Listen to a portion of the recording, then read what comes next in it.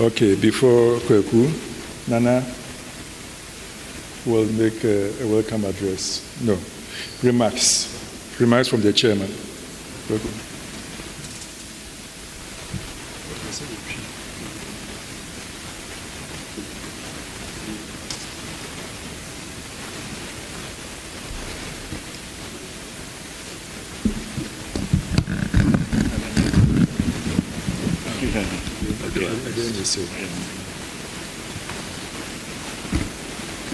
Thank you.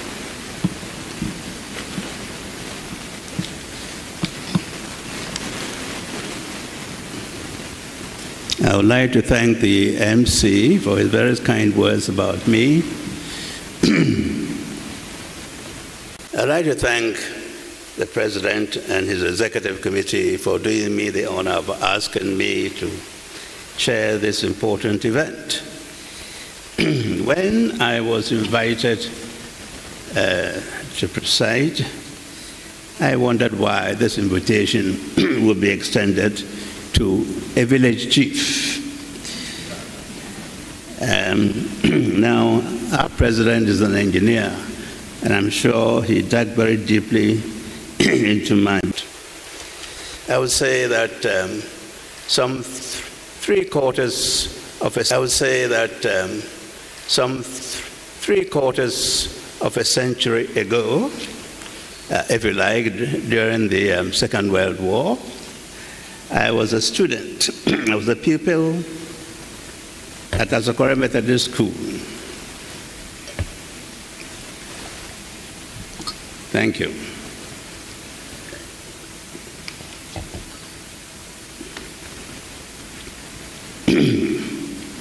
And I encountered a student called Albert Boahen. Before then, I had been referred to as a clever little boy. All this came to an end when Albert Boahen arrived. He used to walk 3.5 miles from Jabin either way, and he was a whiz kid in arithmetic. Very soon we realized that he had a competitive edge on us. There were people who competed with him, but if you had somebody who could score 100% in arithmetic, what would somebody with 80% in, say, geography do? So invariably, he came top. And we had a certain tradition in Azokore. Everybody saluted people who have done well. So from 40 to 20, they'll come and salute those from 20 to first. And then 3 people will remain and you salute the first boy. And all I can say is that I saluted him more often than he saluted me. Of course, I was relieved when I went to Achimota, but my relief was short-lived because I met another numbers man, J.S. Jackson, who was a wizard in arithmetic, algebra, geometry, and trigonometry. And to cut matters short, he was the first person to score 4 straight A's in his higher school certificate examination, or the equivalent of advanced. That was in pure maths, applied mathematics, chemistry, and physics. He was named even on the national radio, Zeto Y. Another experience with this proposition was when I was an attorney in the legal department of the World Bank. I thought I had done well when I worked on a certain document with all the figures and so forth. But I was summoned by my superiors, and I was given a stern lecture because a certain zero was missing and a certain comma had been misplaced. And when I tried to give the excuse that, oh, these were the typos made by the secretary, I was sternly rebuked that I was responsible for that document and that a missing zero could have dire consequences in the economy of a particular country, and I should do the proofreading myself. And so I went on again in the area of petroleum. You know, when a country hits oil, I recall the Minister of Natural Resources of Ghana in 1971 giving thanks to God with a bottle of oil that Ghana had found oil. He didn't realize that the secret was in the numbers, because when you go to, you proceed to negotiate a petroleum agreement, you have something called the fiscal regime. Fiscal regime has all the elements which sound in figures: the royalty, the tax, the income tax charges, the equity participation, the level of equity participation. You compute all those things, and then you have what is known as the government take. So there, it was a relief that I would retire one day into my traditional milieu. And then again, when I was in the palanquin and with all my citizens, you know, in a long procession, in situations where the importance of a chief was determined by the size of the retinue, and I was pleased with all the adulation and the phantom from celebrating behind me and all the rest. I really realized that even in traditional area, numbers do count. So it is with this experience of numbers counting that I will wait patiently for our distinguished lecturer to give a real explanation on what really counts, the relevance of numbers to planning. Thank you very much.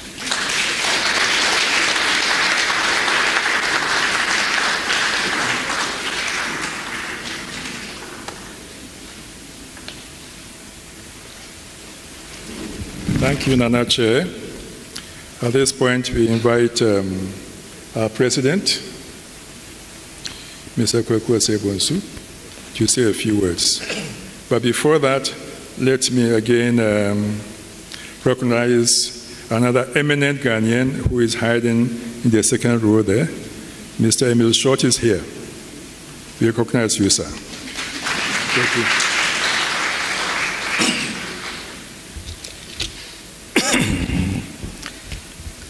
I recently read an article by a veteran Ghanaian journalist who lamented that some speakers at functions devote a lot of time, of the allotted time, to salutations, trying to recognize all important dignitaries and ending the salutations with all protocols observed. This, according to the writer, incurs the wrath of those not recognized.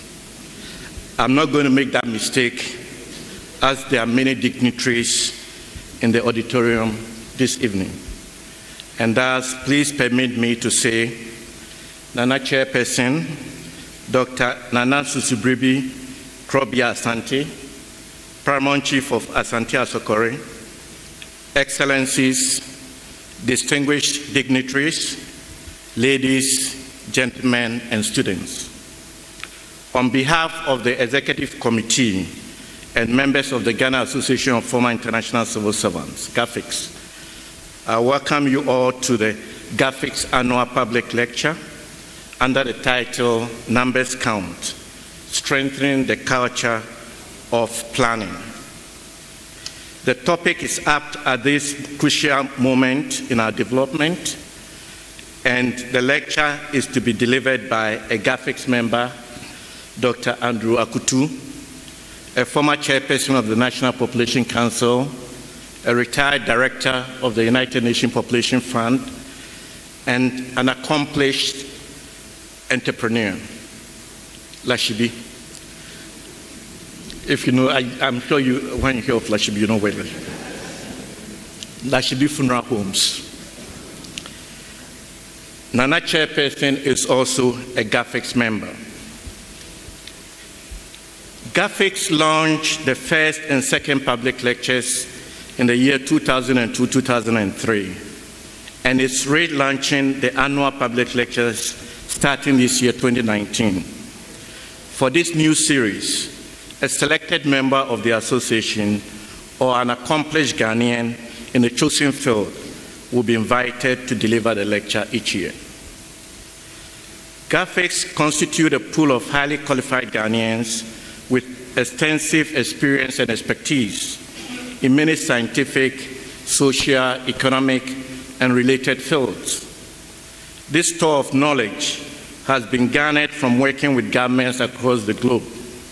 The UN, its department, funds, specialized agencies, the Bretton Woods institutions, African Development Bank, Commonwealth Secretariat, ECOWAS, African Union, as well as all reputable international organizations. GAFICS has produced a brochure which outlines the rationale for its establishment and the assistance extended to date in giving back to society. The brochure has been distributed to all, and thus I will not bore you by going through it. However, it is important to re-emphasize some of the contents. Yes, the primary aim of GAFICS is to give back to society as a social responsibility. Members are appreciative of the sound education they received in Ghana, which helped to open doors of employment for them in major institutions inside and outside the country. This makes who we are now. The other equally important aim is to foster the social interest of members and especially assist new members with their resettlement and adjustment after being away for a number of years working abroad. Nana Chairperson, Excellencies, distinguished dignitaries, ladies, gentlemen, and students. To better position GAFICS to contribute to the social and economic development of the nation, members have been grouped into 6 clusters by discipline as follows: economy, trade, investment; health, population, nutrition, social development. Cluster 3 is education. Then we have peace and governance, infrastructure and environment, and lastly, food and agriculture. The clusters provide a forum for focused analysis and deliberation on topical issues by experts in the respective fields. The clusters will make recommendations and propose measures and strategies to boost policy making and implementation. In short, GAFICS is committed to sharing its technical knowledge and expertise with various government entities and other institutions, and would welcome any collaborative ventures. We acknowledge the support received from the UN system through the acting UN resident coordinator, Mrs. Sylvia Lopez Ekra, and the Ministry of Foreign Affairs and Regional Integration for allowing this public lecture to kickstart the celebration of the UN Day, which falls tomorrow. We wish to thank the preparatory committee chaired by Dr. Alex Abuaji for their sacrifice in putting together this event. The question on the minds of many gathered here, I believe, is what next after the lecture? Is it another talk show? We wish to assure you that the transcript of the lecture will be produced and the strategies to enhance policy making and implementation submitted to the government. Once again, GAFICS is ready to give back to society as part of this social responsibility, and to paraphrase Methodist hymn book 400 stanza 4, take our intellect and use in the development of Ghana. Thank you for honoring the invitation.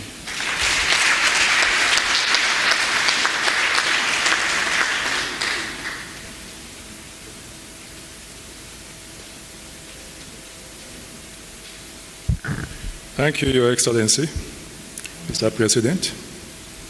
At this point, I would like to invite Mr. Abdurrahman Jallo, UNESCO rep on behalf of the UN system.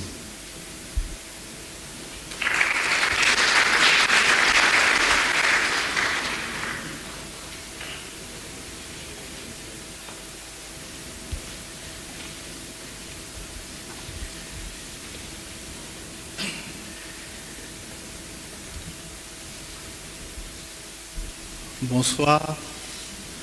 Good afternoon. Good evening. Nana chairperson, Nana Susubribi Krobea, Asante, Paramount Chief of Asante Asokoro. I hope that I pronounce very well. Engineer Kwabude Osebonsu, President of the Ghana Association of Former International Civil Servants, GAFICS. Dr. Andrew Arkutu, GAFICS member. Dignitaries present, distinguished members of GAFICS, distinguished invitees, dear students, dear friends of the media. I'm very honored to be here with you to present this brief remark on behalf of the UN Resident Coordinator ad interim, Mrs. Sylvia Lopez Ekra. This public lecture, organized by the Ghana Association of Former International Civil Servants to mark the 74th United Nations Day in Ghana, deserves our commendation. We also recognize the efforts of many others who bring the work of the United Nations to the fore as part of the celebration of the birth of this global organization. We acknowledge Ghana's contribution to the ideals and vision of the United Nations to meet the needs of the people we serve. This is indicative of the passion and the zeal these retired international civil servants have for the work of the United Nations and, by extension, the public sector. Thank you to this dedication. And so let me take this opportunity to thank GAFICS for organizing this event in observance of the United Nations Day, which falls on tomorrow, 24 October, the day marking the anniversary of the entry into force in 1990. We cannot address the many development challenges, and we cannot plan effectively without numbers to work with. Numbers inform our work. Numbers tell us whether we are on track, we're making progress or not. Numbers determine where we need to pay more attention. Numbers indeed count, and numbers matter. However, numbers alone do not measure our development progress. The quantity of change, such as number of years spent in school, life expectancy, or increase, we cannot address the many development challenges, and we cannot plan effectively without numbers to work with. Numbers inform our work. Numbers tell us whether we are on track, we're making progress or not. Numbers determine where we need to pay more attention. Numbers indeed count, and numbers matter. However, numbers alone do not measure our development progress. The quantity of change, such as number of years spent in school, life expectancy, or increase in income alone do not add up. Quantity must include quality, the impact. We cannot make better impact when we know how much work we need to do and how much we need to invest in what we do. The ability to make such informed decision is determined by the availability of data. Data across all sectors, including education, sciences, communication, and culture. Data across all sectors which are systematically gathered, analyzed, and used to make the choice that affect our people. As we work towards meeting the 17 Sustainable Development Goals, with its accompanying 169 targets and set of indicators for benchmarking and tracking global progress, we must remember that data is central to measuring that progress. And we saw that evidently in the voluntary National Review report. The United Nations stand committed to offer the needed technical support to strengthen our planning efforts to make numbers count. Nana Chair, ladies and gentlemen, like all present here, I look forward to the presentation of Dr. Andrew Arkutu as he walks us through the details that support the premise that number counts and that to make meaningful impact into the lives of people, we need a systematic culture of planning that measures the various interventions with the actual needs on the ground. And on a personal note, I wish to take this opportunity to engage, to say that it will be with a lot of opportunism and a lot of humility that I will call on your expertise and your wisdom to help us carrying out our mission here on the service of the people of Ghana. Thank you very much for your attention. Good evening, ladies and gentlemen. My name is Marian Pakpa. I'm the Chief Director of the Ministry of Planning. The moderator has asked that I introduce myself since he wasn't aware I was here. Nana Chairman, and I'll follow the protocol by the President and members of the High Table. Let me begin by giving an apology to you all. It's a pleasure to be invited by the Ghana Association of Former International Civil Servants and to be asked to deliver brief remarks at this public lecture on the theme, Numbers Count, Strengthening the Culture of Planning. Let me begin by commending the Association for its continued interest as a body of professionals in the development of our dear country and for creating opportunities to make valuable contributions in this regard. The theme of this evening's lecture is relevant if we want to ensure sustainable development of our nation and to ensure that we leave no one behind. The scientific process of planning in its various forms includes consideration to the spatial, economic, social, and environmental spheres of our nation. In Ghana, our planning efforts have grown from small spatial planning departments in the early colonial days to national and subnational structures that have the primary mandate to oversee the planning activities in the country. The planning functions in Ghana is guided by Articles 86 and 87 of the 1992 Constitution, Acts 479 and 480 of 1994, Act 936 of 2016, and LI 2232.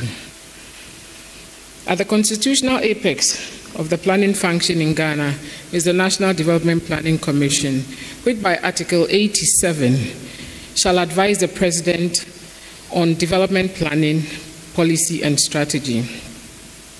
This article indicates that the real act of planning and policy strategy is thus vested in the President and in his cabinet.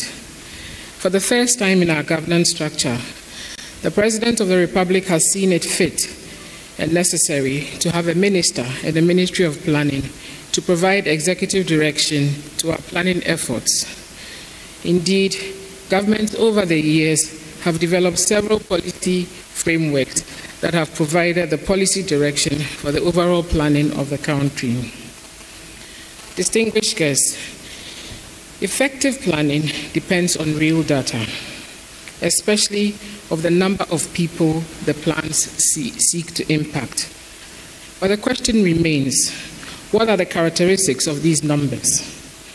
Who are they with regards to their sex, age, location, levels of education, abilities, vulnerabilities, culture, etc.? These issues are of paramount importance if our plans are to succeed. Good, reliable data, disaggregated information is essential for good planning. Data based on national, regional, or district averages alone connotes a certain level of appreciation of the situation. However, it masks the specific differences that exist among the specific sections or groups in the population that must be addressed to achieve equality. Furthermore, sound planning thrives on timeliness of data. Unfortunately, this has been one of the major weaknesses in our planning culture, whereby undue delays in the collection, analysis, and release of data impacts negatively on the plans developed. Another area of concern in our culture of planning is the weak linkage between development planning and spatial planning. This has created a conceptual and practical gap in the specializations of planning. The de-link, therefore, has resulted in development plans without appropriate spatial dimensions and spatial plans which satisfies aesthetic purposes instead of responding to development problems, among others. These examples of deficits in the planning culture of the country presents fundamental impediments to genuine harmonization and coordination of development initiatives and implementation. The achievement of the ambitious goals of the 2030 Agenda depends now more than ever on an inclusive and integrated planning system underpinned by a dependable planning culture. This makes planning not only desirable, but compelling in the light of a highly competitive world. As such, government is putting in place relevant mechanisms to ensure that our planning efforts do not only result in numbers, but our delivery is meaningful. In this respect, we have integrated the SDGs with our national development plans to ensure that we are measuring what we have set out to achieve. This has forced us to relook at our statistical systems to make them more efficient, robust, and responsive. We have also developed budget codes and mapped these programs with activities to help us track our spending and how this impacts on our development planning, and to proffer suggestions on how to improve on this.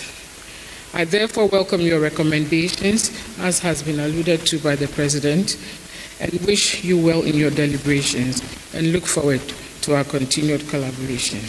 Thank you.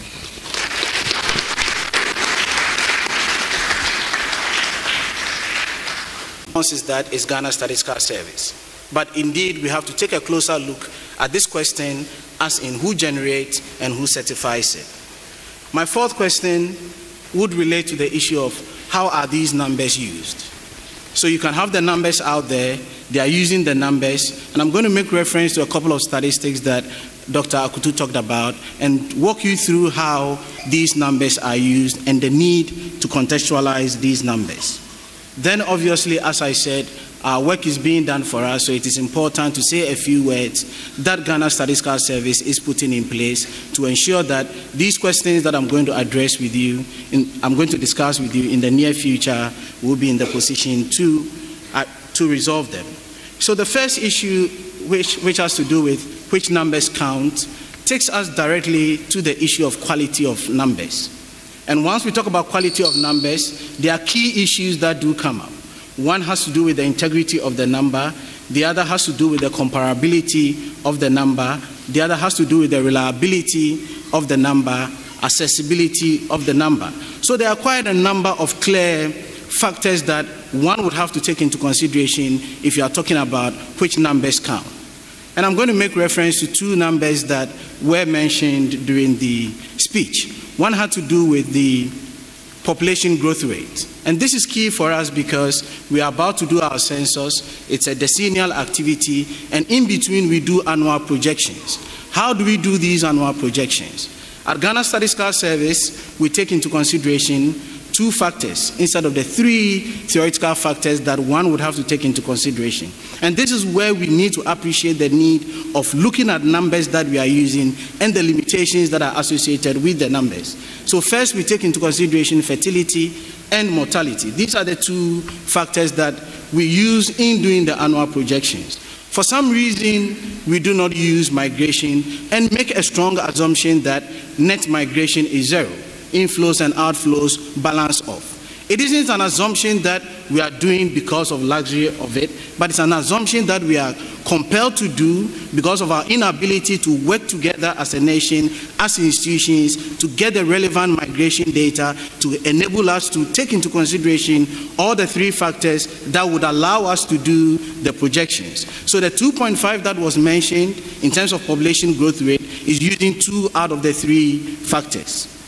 The second example relates to the issue of unemployment that Dr. Arkutu mentioned, as far as 7.1 unemployment rate was announced by the Minister for Employment and Labor Relations.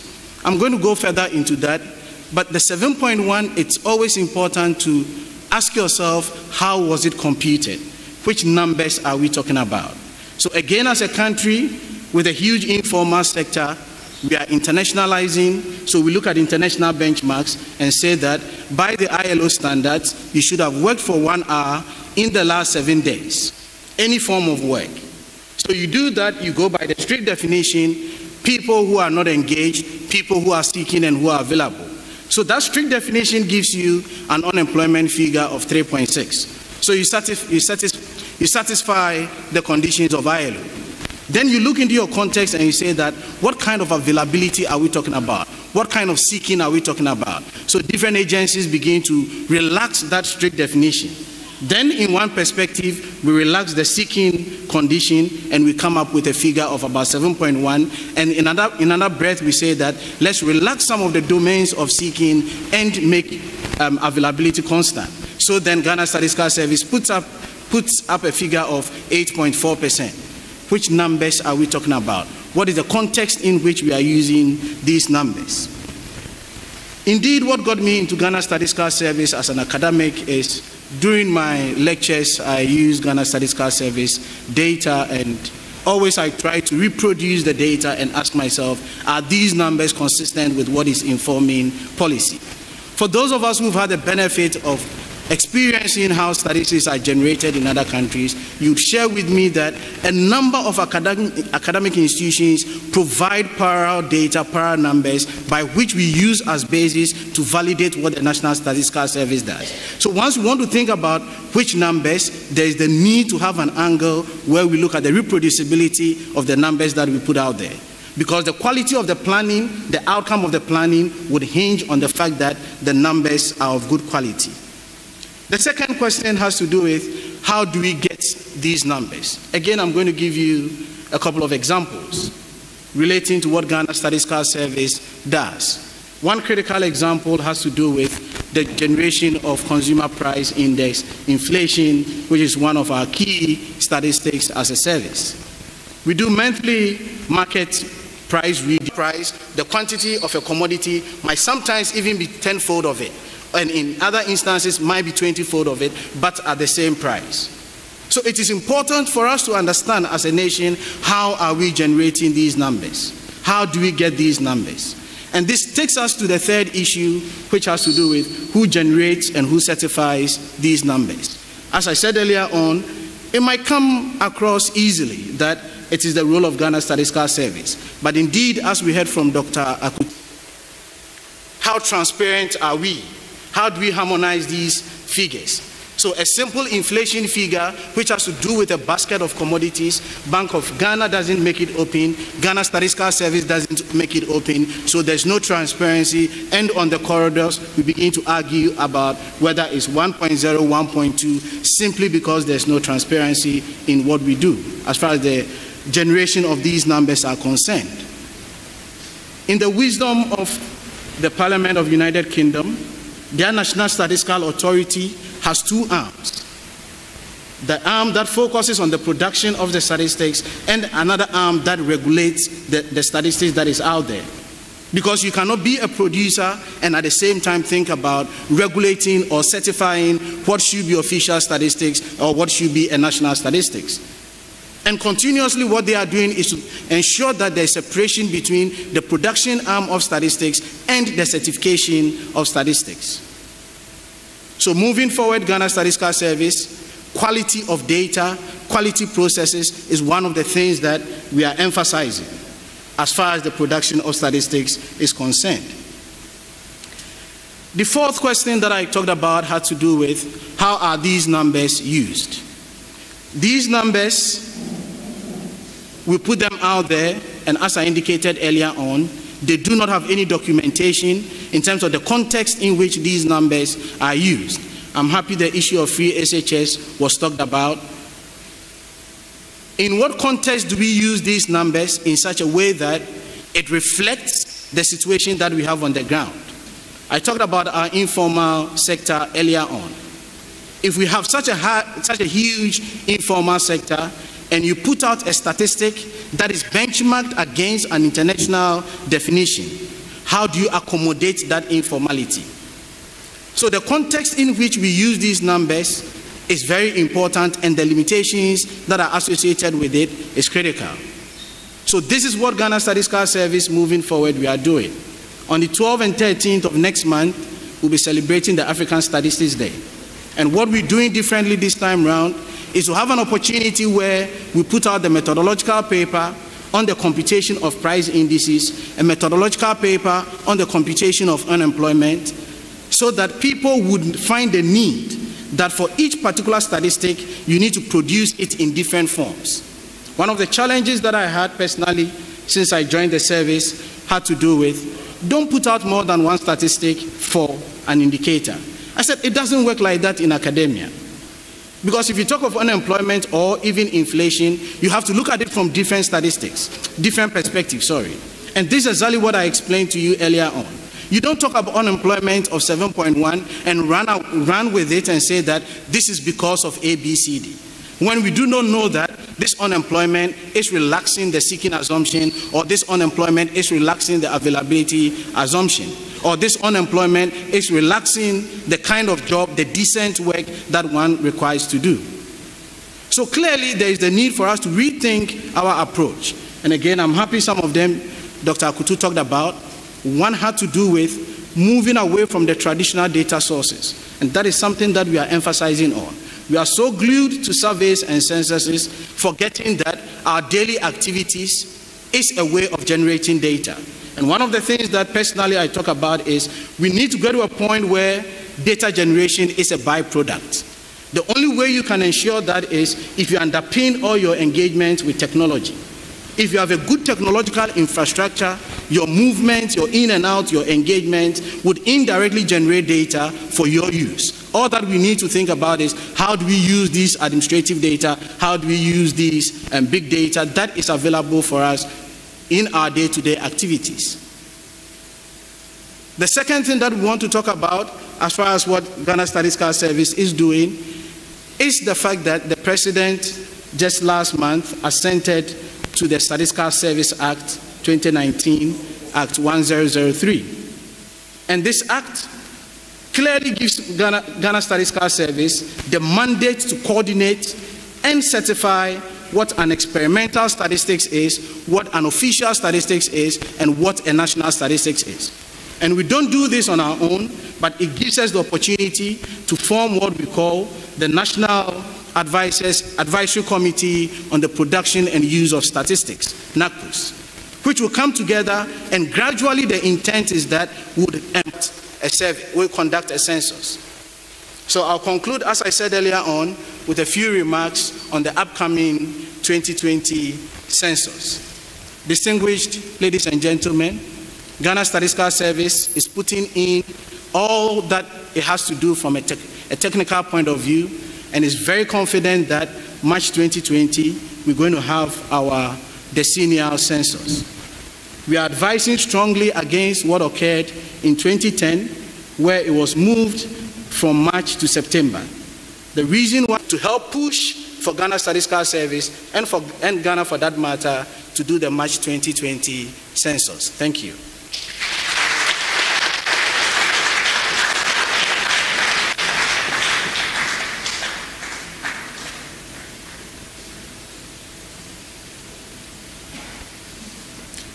Thank you all. Thank you, Prof. Heavy stuff. Now, 1 minute. So we are going to allow 25 minutes of Q&A. 20 minutes for you, 5 to 10 minutes for them. We would ask the people with the ambulatory microphones to stand by. You raise your hand, I call you, the mic gets to you. You introduce yourself. You indicate who your question is for specifically, the speaker, discussant A or discussant B, and keep your intervention short, brief, and to the point, so that you can take as many questions as possible. So, over to you.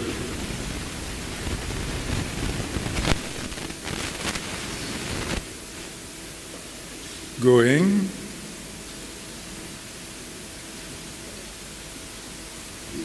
Going. Yes?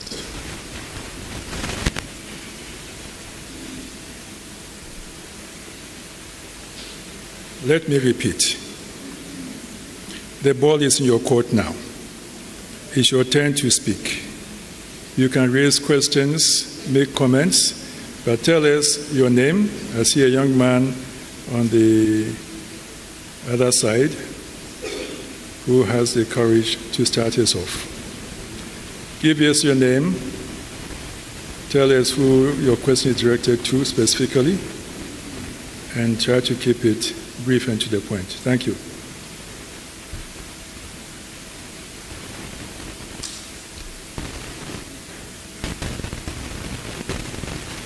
He needs help with the mic.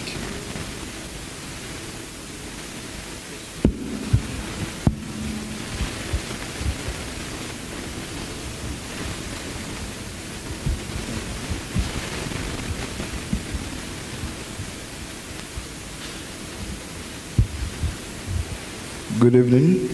I am Eliza Asasi, and my question is directed to Dr. Samuel Kopina Enim.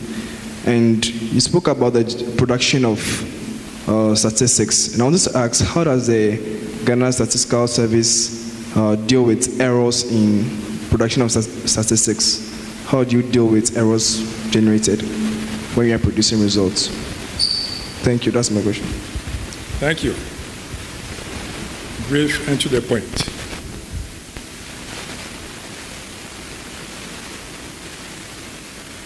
Questions, comments, suggestions, appreciations? I know the presentations were perfect. However, ask something. Yes, please.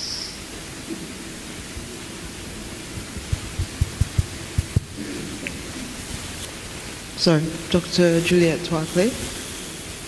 I'm curious about the impact or the lack thereof on the figures of migration. Please, I don't think they heard you clearly. I said I was interested in the impact or the lack thereof of the effect of migration, which would have been the third factor to be considered in the compilation of figures. Thank you. Specifically, especially for Prof. Anim and also for the others on the podium. I think both the speaker and the Prof raised the issue of civil statistics. I've always found it curious that our civil registration system is such a mess. We have to basically wait 10 years for a census to know how many we are and where we live and what we do and so on and so forth. Give him the mic.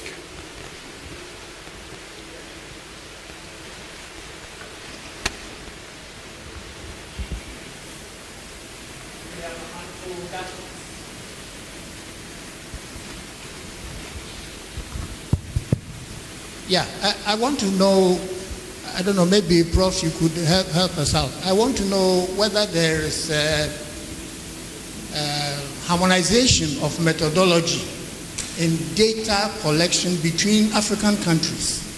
Because I say this because when I was working in Kenya, the census of that country fell on when I was there, and the parameters they brought, they were really many. I mean, it's very similar to what we do here. Then I came to Ghana in 2010 or thereabouts, and a guy just walked into my place, said I should give him my water bill and those things. Nothing. In Kenya, this man sat with me for about 30, 40 minutes, going through a whole, schedule of critical information that was required. So I want to know whether, in order to compare statistics on our continent, whether data gathered in Ghana can be, I don't know, whether there's some form of a harmonization of your procedures, please. Thank you. Thank you. I see, Prof, you are already on your feet. Thank you very much for these questions. Let me begin with the first question on how we address errors in our data collection process. I would attempt not to be too theoretical on it and give you practical examples. So the theoretical bit has to do with, it depends on the type of error that we're talking about, whether it's error at the data collection point, sampling error, or non-sampling error. But a typical example that I want to give has to do with correcting errors with our price data that I talked about earlier on. So hitherto, that is before the rebasing, we were using a particular software that had been programmed in the generation of the statistic.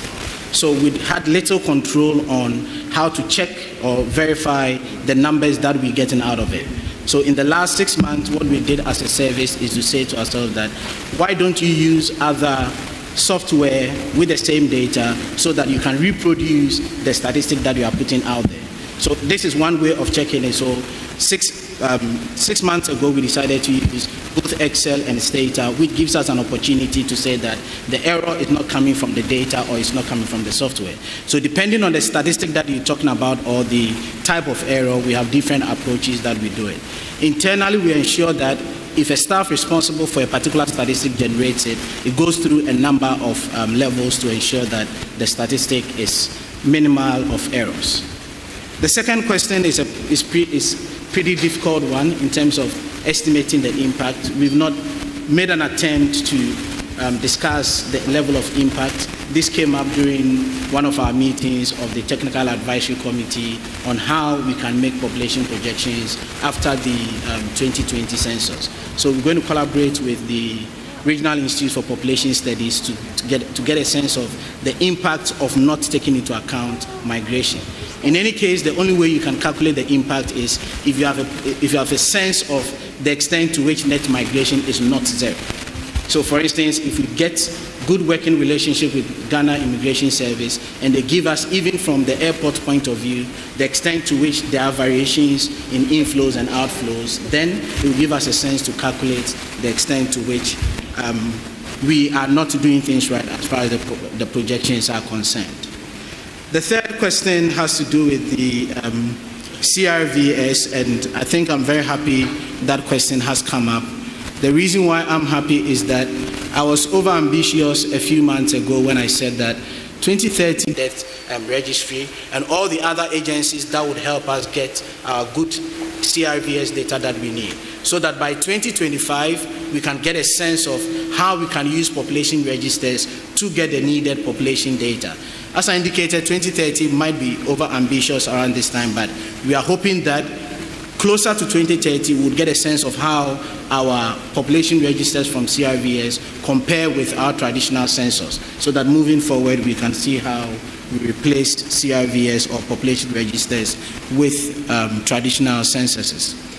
The fourth question on harmonization, the response is that there is very minimal engagement on the continent as far as production of statistics or comparability of statistics across countries, so among countries in the region is concerned. Relative to what happens in other continents like the EU, where countries are obliged to produce a certain set of statistics, we don't have that mechanism in this part of the world. Again, the good side of this conversation is that we are about entering into a regional project with the World Bank, which has to do with harmonization and improving of statistics among six African countries, which Ghana is a part. And the whole idea is to begin that conversation of how to make statistics comparable across countries. So we're looking forward to this opportunity to do that harmonization. Even internally, that is where our concern is as Ghana Statistical Service. Internally, we should begin to think about how do we harmonize certain basic things. So for instance, the coding of regions in Ghana. We use the serpentile approach for Ghana Statistical Service. But we get other agencies that we tell them that for us to compare what is happening at the regional level between, for instance, Ghana Police Service and Ghana Statistical Service, let all of us have that serpentile approach. And that conversation has not reached the level that we want. So within country, our focus is how do we ensure harmonization across the MDAs? And this is what the NACPUS is going to do for us based on the Statistical Service Act. Thank you. Dr. Arkutu, Letitia, anything to add? Dr. Arkutu, this feature.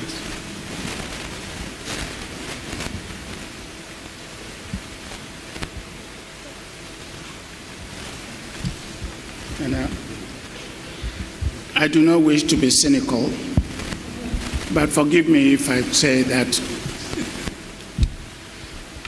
as somebody said, for forms of government, let fools contend. We can argue about the harmonization, the completeness, and all the various aspects of the quality of data and so on and so forth. But for a simple thing like civil registration, we can do this. The problem we have is that there is no compliance. Even here in Accra, children are born and their birth is not registered. I have it anecdotally. If you sue me in court, I would deny you. That here, even here in Accra, people die. They are buried without the event being recorded. So you can imagine what is happening in our districts and so on and so forth. And also, I think too much is centralized. There are too many, because the districts need a lot of information. They are empowered by our Constitution to be the initiators of the development process, for which funds are allocated to the districts. But what encouragement do the districts have to collect? What capacity do they have to collect information relevant to their districts, which they can use for planning purposes? I think that we can pay attention to them. And also, let me give you an example. I think it was 77 or 78, I visited the University of Makerere, the medical school. And they showed me a map, an epidemiological map of Uganda. All the information there, that map showed you what the disease pattern is, the distribution of diseases within Uganda, because it's not uniform. It's not uniform in Ghana. People who live along rivers and so on have peculiar diseases and so on, which people living in Ghana do not have. But it is important for the people working in the health sector to know that if you are going to this particular region, these are the diseases that you must be aware of. This was not done at a big national level. This was the data collected from clinics, from outpatient departments and so on and so forth, which the Department of Epidemiology or Public Health had put together and made the map. So we can simplify the process, and also we can enforce some compliance. Children born in Ghana must be registered, and parents must be encouraged to get a birth certificate for purposes of enrolling in schools and so on and so forth. We can start at that level, show them how to use this data for their own planning purposes.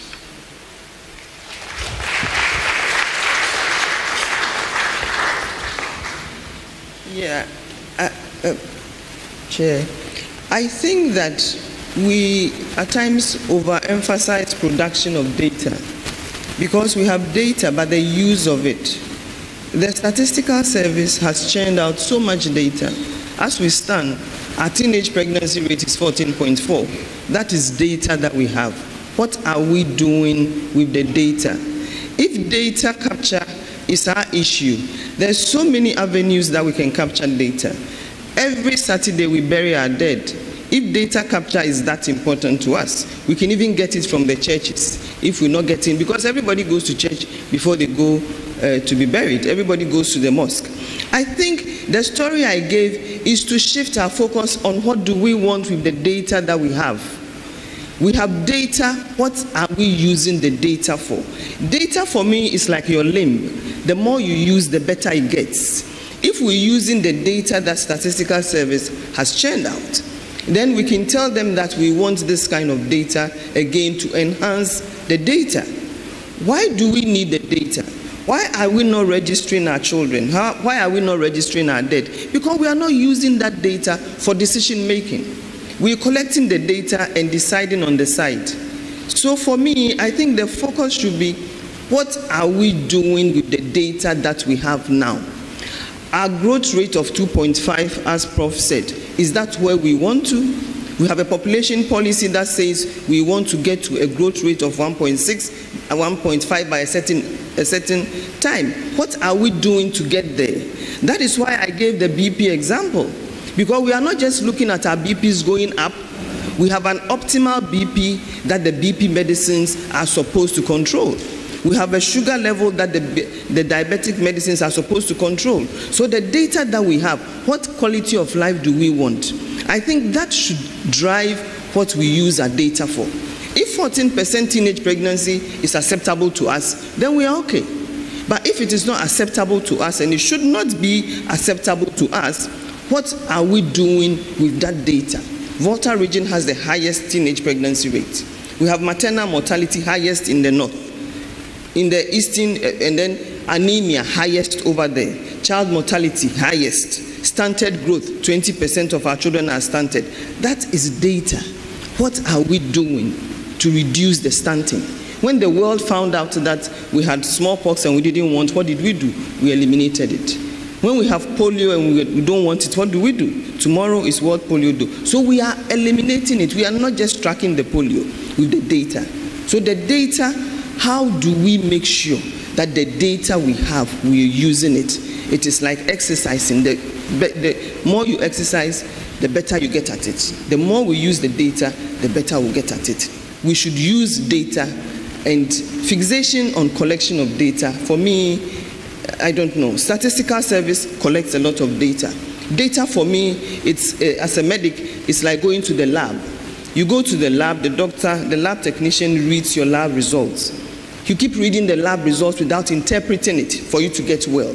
That is how I see it. So the data should be used, and Statistical Service, I'm sure, will be energized to collect data, and we'll all be happy to harmonize the data because we're seeing what the data is being used for. What are we dying from? We do not know, because we just bury our dead. Is it acceptable for us to die at 46, at 36, when others are dying at 85 and 90? If it is not acceptable, then we should use even that data to have implementation so that we also improve our life expectancy and the quality of life that we want to live. So for me, my issue is that usage of the data. Adolf looked at the data and he said, within this range are normal people, are healthy people. So how do we get majority of people in this normal range? Not just calculating the data and collecting the data. So those are my comments. Thank you.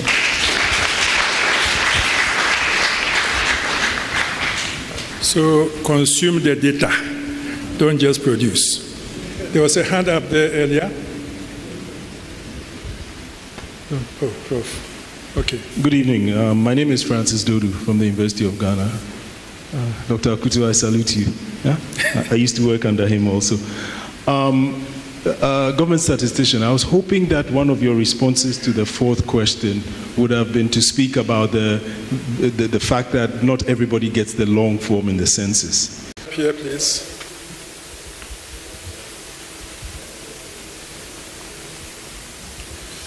Introduce yourself, say who you're addressing your question to, and then brief to the point.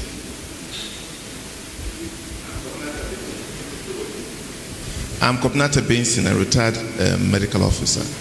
My question actually goes to the head of the National Population Council.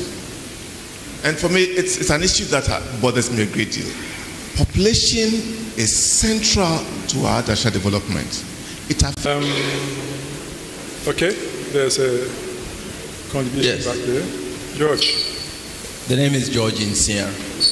I'd like to commend the presentations of the speakers and particularly raise one or 2 points for consideration.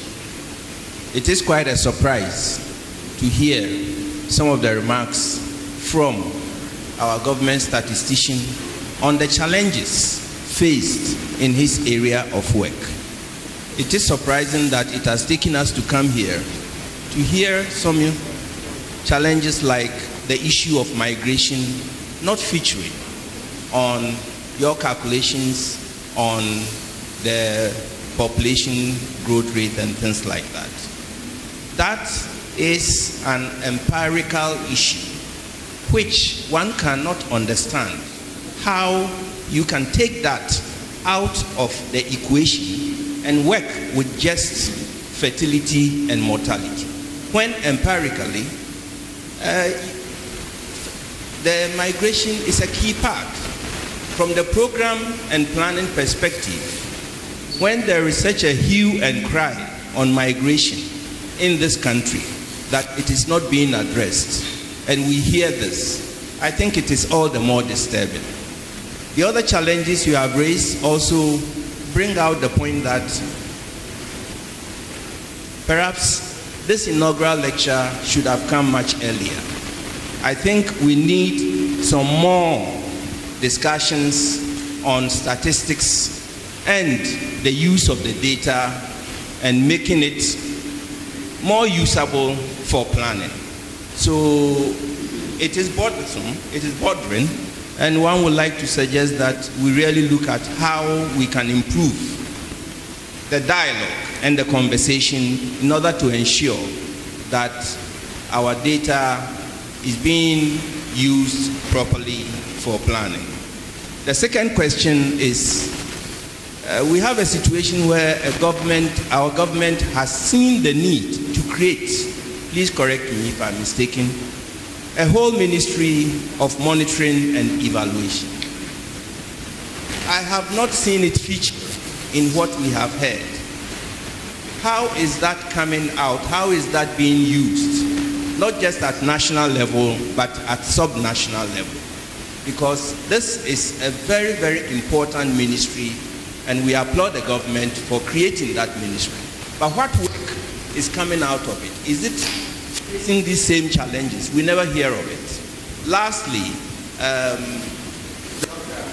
mentioned the need to use, like some of the colleagues have mentioned, the National Population Council, the work of National Population Council, the work of government statistics. How far down is it going? At the regional level, district level, is their work being done at that level? With the decentralized planning that is being pursued by the government, and with the eminence being given to assemblymen and others in the planning, if we go to an assemblyman in your electoral area, will he or she have the data to help us, to help the traditional authorities in doing the planning from that level?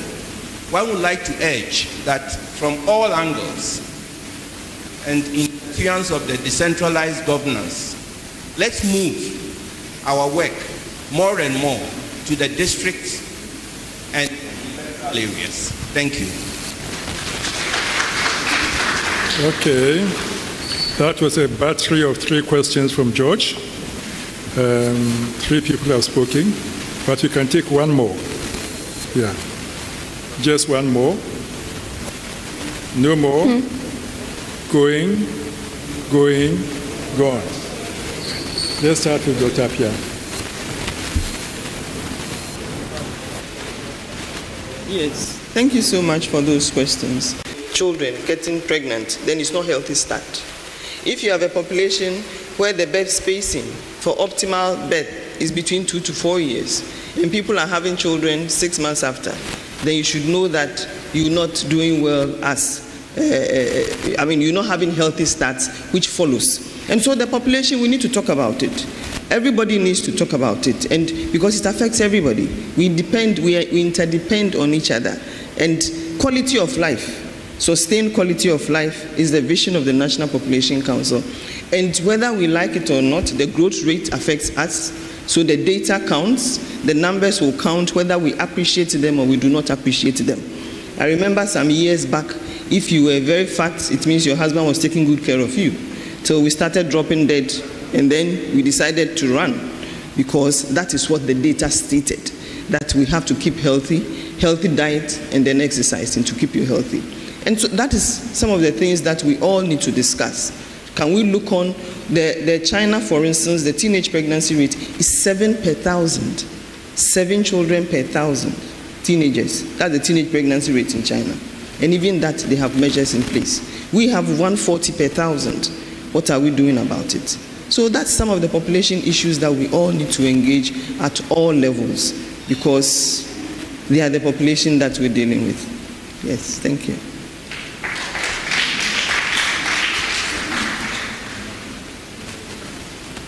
Okay.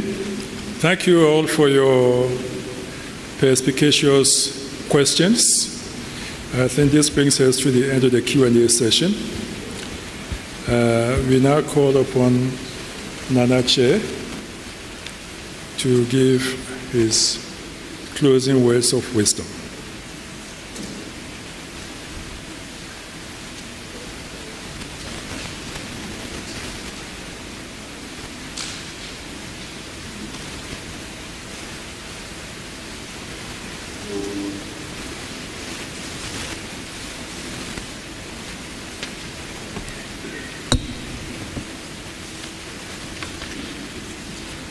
Well, ladies and gentlemen, I think we will all agree that the lecturer has done justice to his subject. And before I go any further, I would like us to applaud him.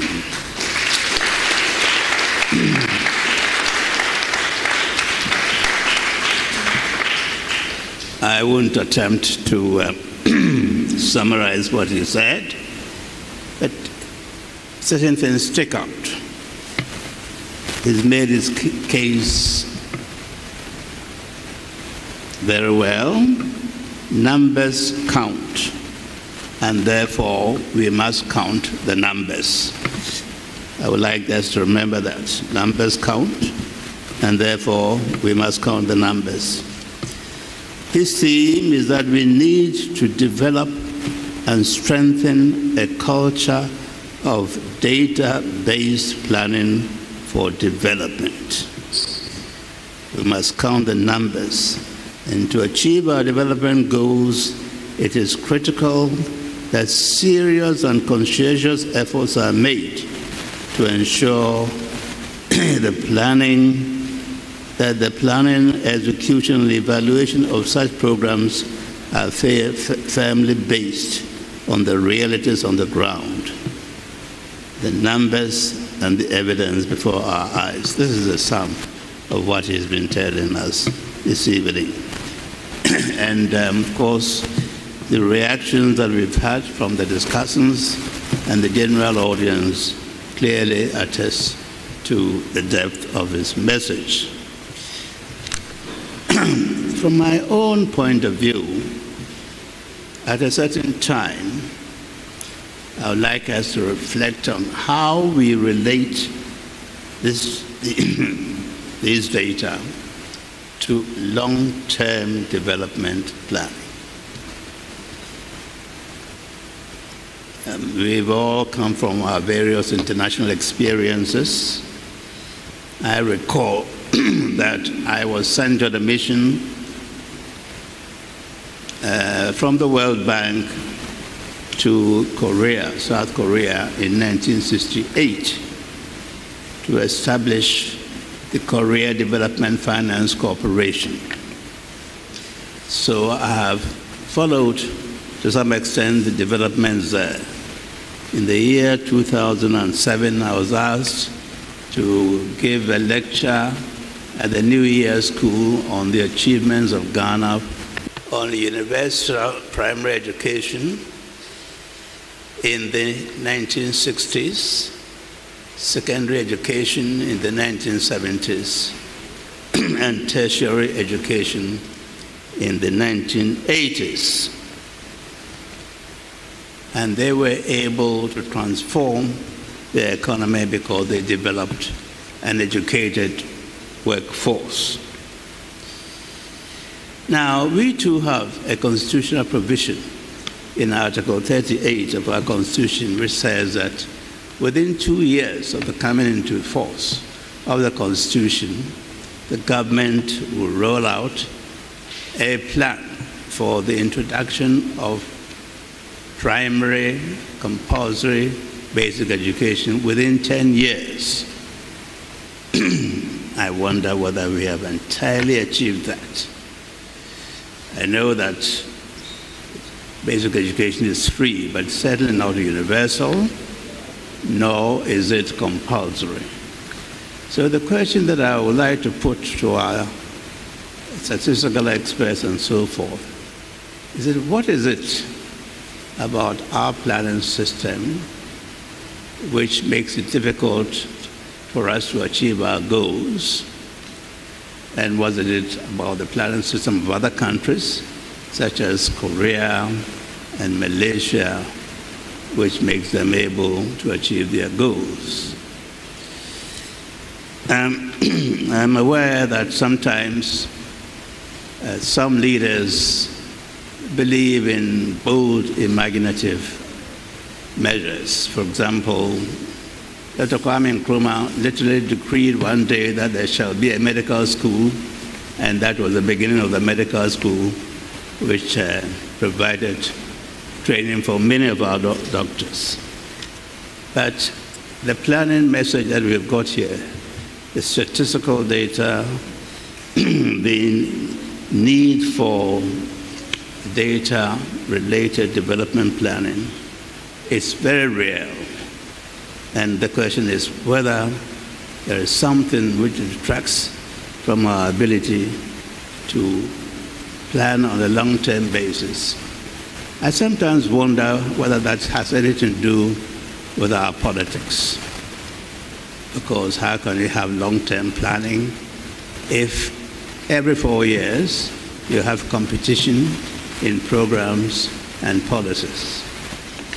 So, in the end, even though I have been running away from numbers, I have been bold to formulate a mathematical formula.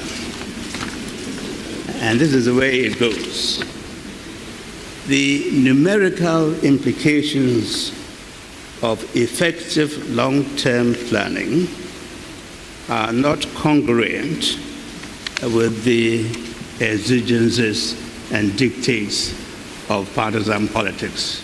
If you agree, say so. Thank you.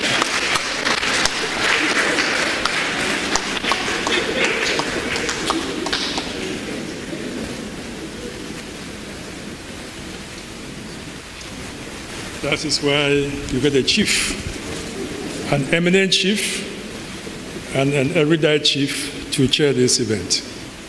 I'm done, but we are not done. We are going to ask Dr. Eugenia Ba to give us the vote of thanks on behalf of GAFICS.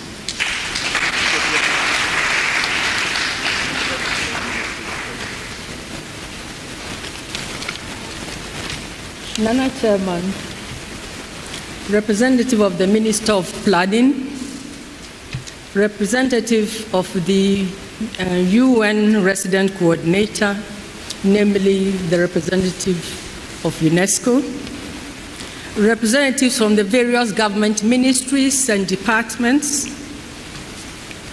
other invited guests, students, GAFICS members, I shouldn't forget them, ladies and gentlemen. We have had a great evening, haven't we? On behalf of GAFICS, I wish to thank all the contributors to this event. Our special thanks go to the chairman, Nana Susupribi Krobia Asante, Asokore Hene, for the able manner in which he was able to chair the proceedings of this evening. Unknown to many of you, our Nana is over 86 years old.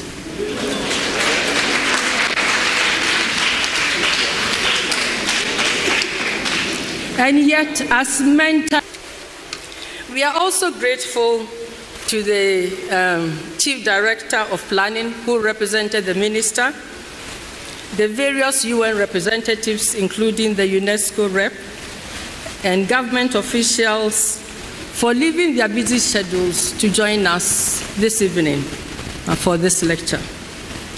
To Dr. Arkutu, our lecturer, we say a big thank you, and I think we should clap again for him.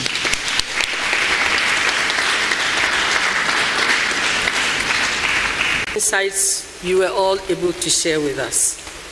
To Dr. Alex Abwaji and his very dedicated team, the energetic GAFICS president, and others who put in the hours and the effort to help us realize this event, we say thank you.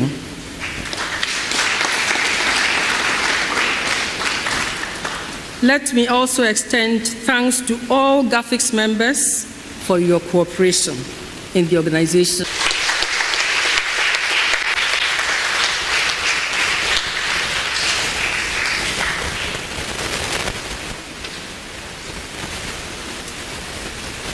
So now we are done.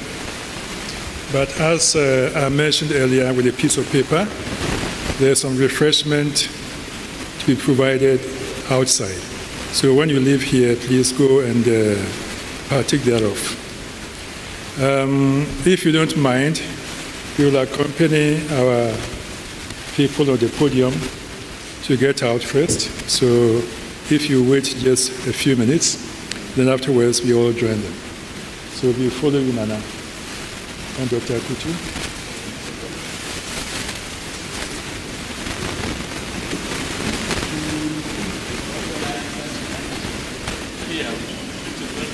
Well, they say you should thank me too.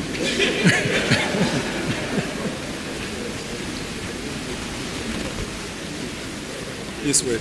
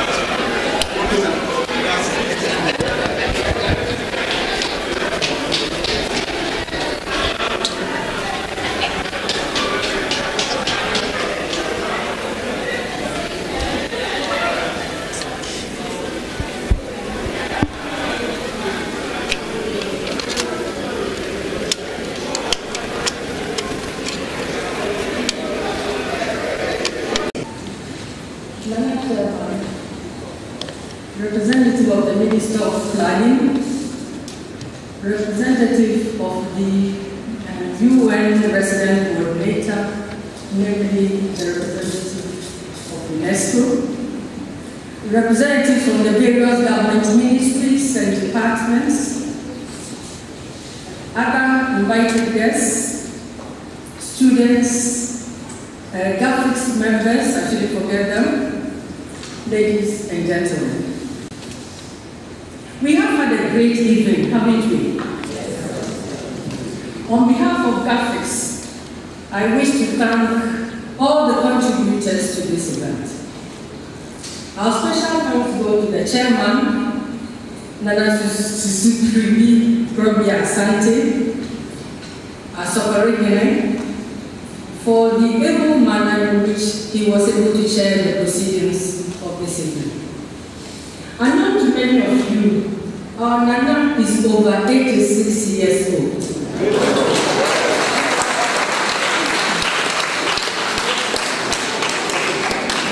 And yet as mentally alert as ever.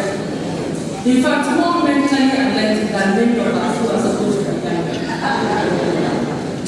In my view, is living proof of the adage that age is only a number, or age is just a number.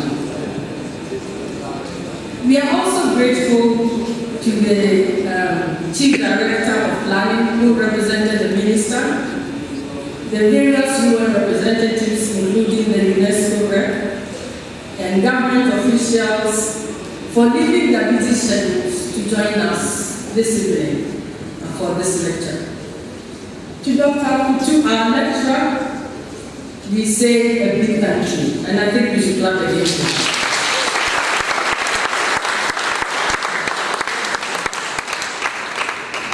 To our discussants, the two highly regarded discussants, we say please accept our deep appreciation for a job well done.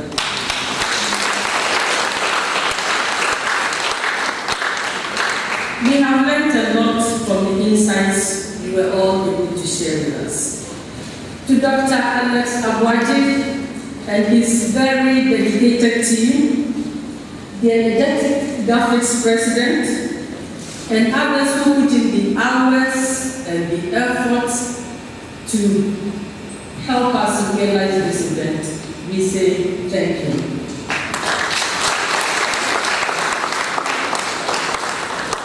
Let me also extend thanks to all GAFICS members for your cooperation in the organization of this event. I think I'm right in saying that we've gathered a lot in terms of lessons from organizing this particular event, which will stand us in good stead in the organization of future works, so that we can do them more effortlessly. Finally, we are grateful to all of you, including the students, for coming in your numbers and for contributing to the debate, which have all contributed to the success of this evening's event. Once again, merci to all of you.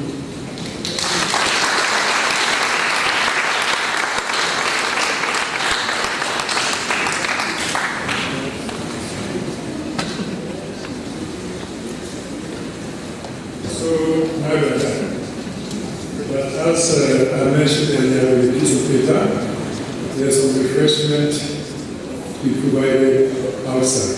So what you need here is go and partake thereof.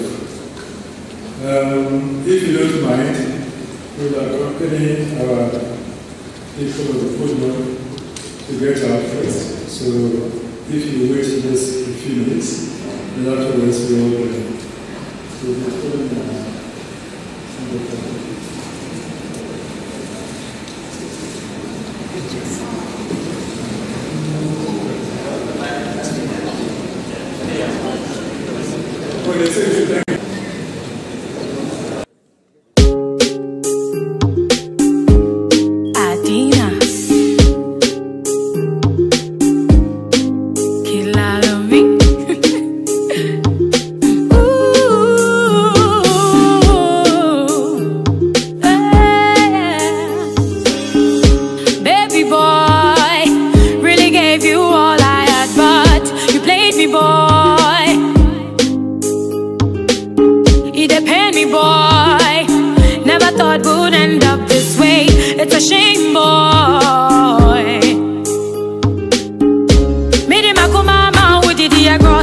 only boy, baby. And yes, I met you, me, so I don't know me, though, but your time is all, baby. You don't go find anybody who will love you like I did. But it's time that I moved on, baby, boy, you lost. I need you, but I didn't move on, baby. I didn't wish you all the best, though. I love you.